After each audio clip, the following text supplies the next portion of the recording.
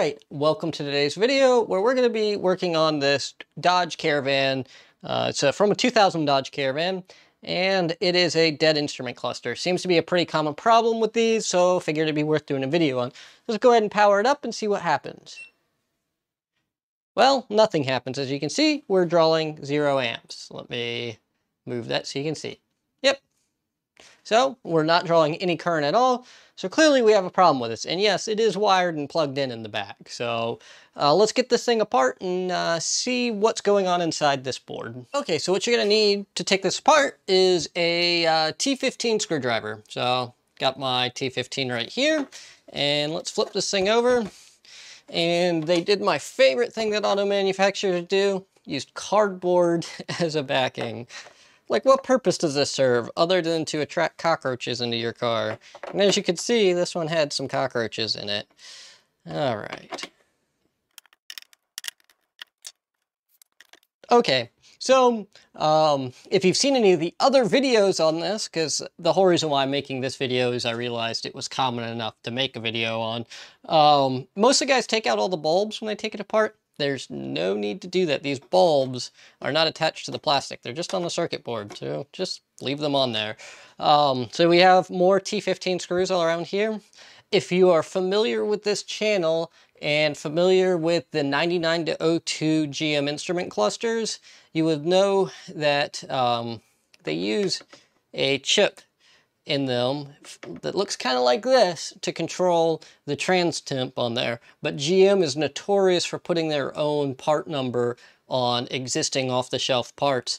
If anyone has one of these instrument clusters as a junk one and could pull one of these chips off, I would love to check and see if this is actually the same chip that GM was using under a proprietary part number. So that'd be great to know, so that way people could know the off-the-shelf part number and replace them themselves to get replacement parts. So again, if you have one of these and would be willing to pull one of these chips off to send to me, that would be greatly appreciated for doing a little investigation on. And by the way, you would normally need to take this screw out, but that cardboard was dissolved, so. Okay, that's all there is to getting it out. Your air core motors stay in there, and so does your LCD screen. So now we have it apart. So I'm gonna zoom in real quick because it's pretty obvious what the problem is with this instrument cluster, other than all the roach turds all over it.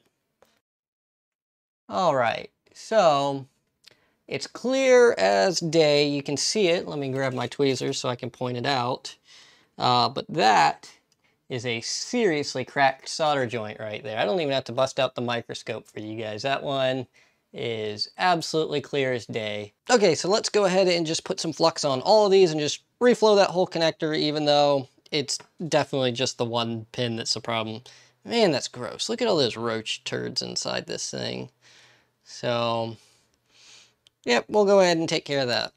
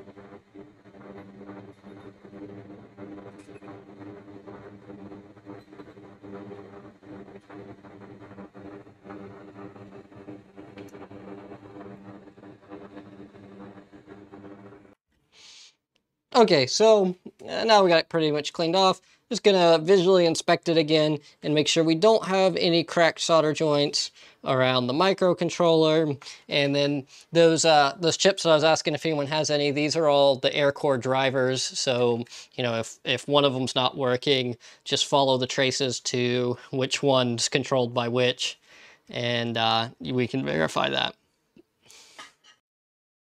While I got it here, why don't we just take a look real quick and see. This one is just a junk board from the 99 to 02 trucks.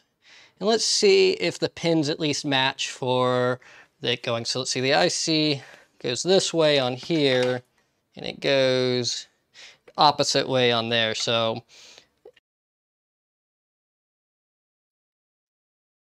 okay, so I have them oriented the same, where pin 1 is over here, so that's pin 1, and this one would be pin 1 over here, and so these 4 pins here go to driving the air core, so those 4, just like that, and it's the same case with this one. These 4 drive the air core, and then these 3 are ground, and these 3 also appear to be ground on this. So yeah, I'm pretty confident that this particular chip is the exact same one that GM used, just GM put their proprietary part number on it. So again, if anyone has one of these that they wouldn't mind sending me one of these chips off of, I'd really appreciate that. That way I can test it out on one of these and see if it actually works, to verify that that is in fact the same chip. Because it's always great to figure out what people's proprietary part number is when they're just putting a part number on there to hide what they're using and make it more difficult for repair, and not actually... that's the only purpose of doing that, is to make repair more difficult and to maybe help prevent some intellectual property theft, but I don't think you're really preventing any in that case. So let's get this back on here. Just got to push these back down against the there, so that way the springs seat them, and then put back on the T15s. We're just going to put 2 of them on real quick, and then we're going to test it.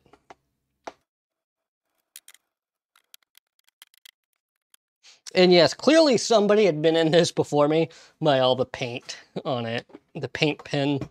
It's all over the thing. It's like graffiti almost. All right, let's see here. Let me get this back. This is just the pinout for it. So, yeah, that's that. Okay. Okay, so welcome back a week later, almost a week later. It was the 23rd or so when I started recording this, and it's now the 28th.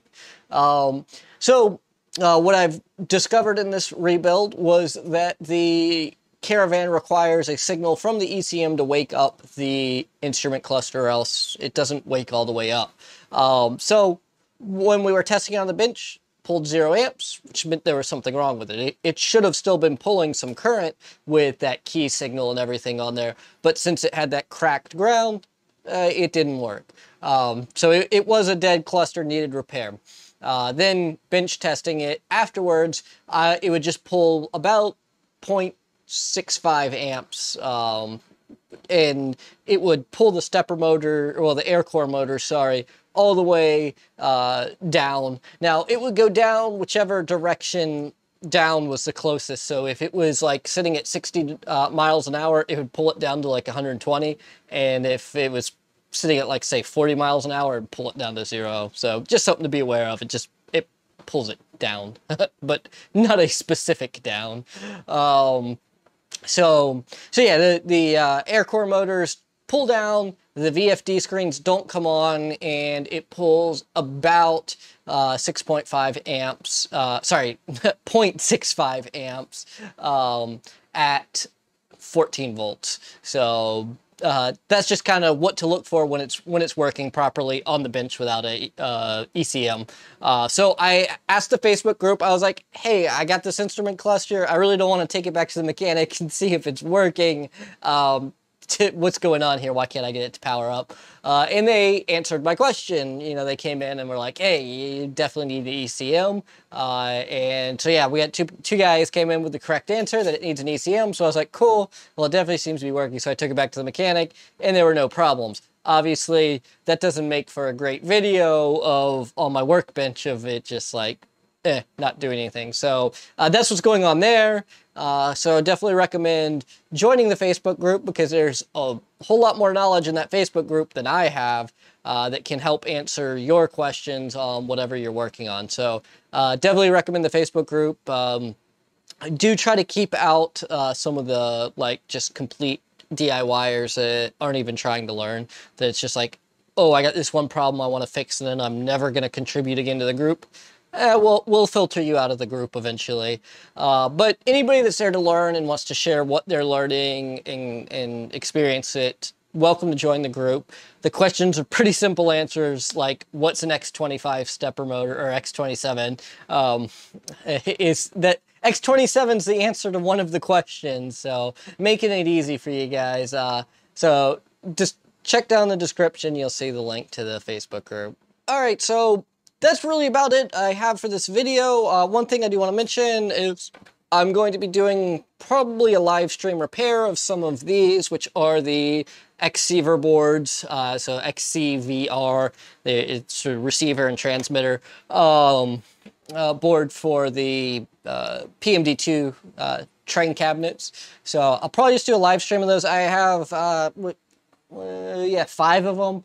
5 of them prepped for repair. They all have the same problem, just a transistor that goes out on them pretty commonly. So I'll be putting them back together, testing them, looking for other various problems they may have. So I should do that this week. It's probably just going to be a live stream. I may do a recorded video, but I think I'm just going to do a live stream on that. I haven't done one in a while, so that's kind of the interest in doing a live stream. So look for that probably Wednesday of this week, maybe earlier.